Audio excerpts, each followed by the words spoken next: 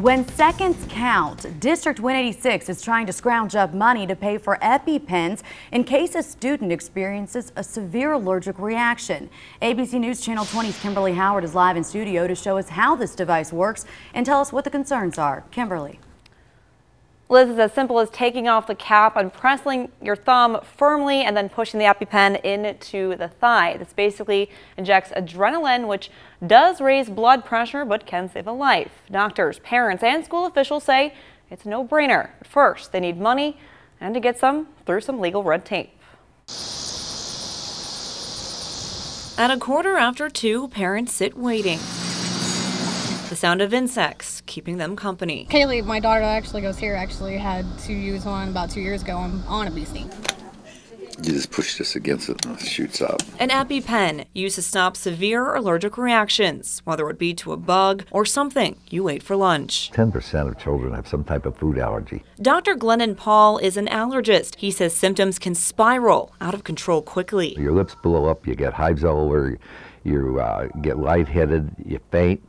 You can't breathe. But if you get your hand on an EpiPen, you can save a life. So there's really not any downside. The only thing is the cost. A pair of EpiPens can cost more than $100, and while it's suggested they be used by school nurses, there are only 16 RNs for District 186's 35 schools. We want those EpiPens readily available. The school board has been working on getting grants to pay for the life-saving devices, all the while sifting through liability laws, making sure any able adult is legally allowed to administer an EpiPen when it's seconds that count. So this would still have them secured in a location, but they will not be locked with a key. But they will cost $15,000. That's a wonderful idea to have it. Money many parents say will be well spent. You can die from an allergic reaction, so anything to make it quicker.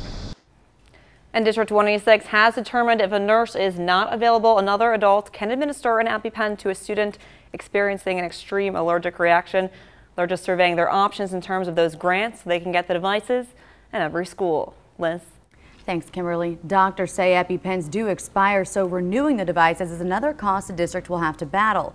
Doctors say extreme food allergies are most common during this time of year because people's immune systems are already dealing with high amounts of ragweed in the air.